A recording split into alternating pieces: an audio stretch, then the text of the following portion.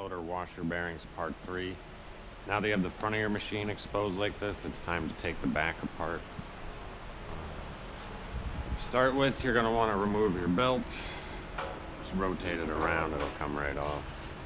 And you're going to want to remove the center bolt here. Usually you need a 3/4 inch socket. Some of the really old, smaller machines take a 9/16 like this one.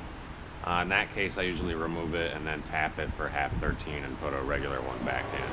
But anyway, take that out. Get your puller mounted in place. I like to put a impact rated socket in line in between. I do not want the end of the puller going into the threads on the drum and messing all that up. I mean, if it does, you can still retap it and fix it, but why break it if you don't have to? But with all of that in place, your jaws locked in nice and tight.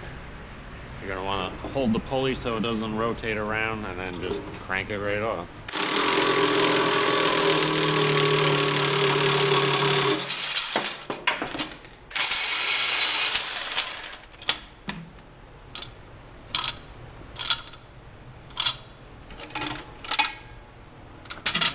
In this case, the keyway came off with the pulley, which is good. If not, just grab it with vice grips and tap it off with a hammer.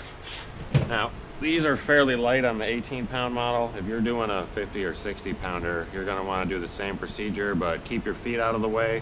Have some wood back here and pretty much just guide it and drop it onto the wood. Once you're at this point, we can go ahead and get ready for our next step.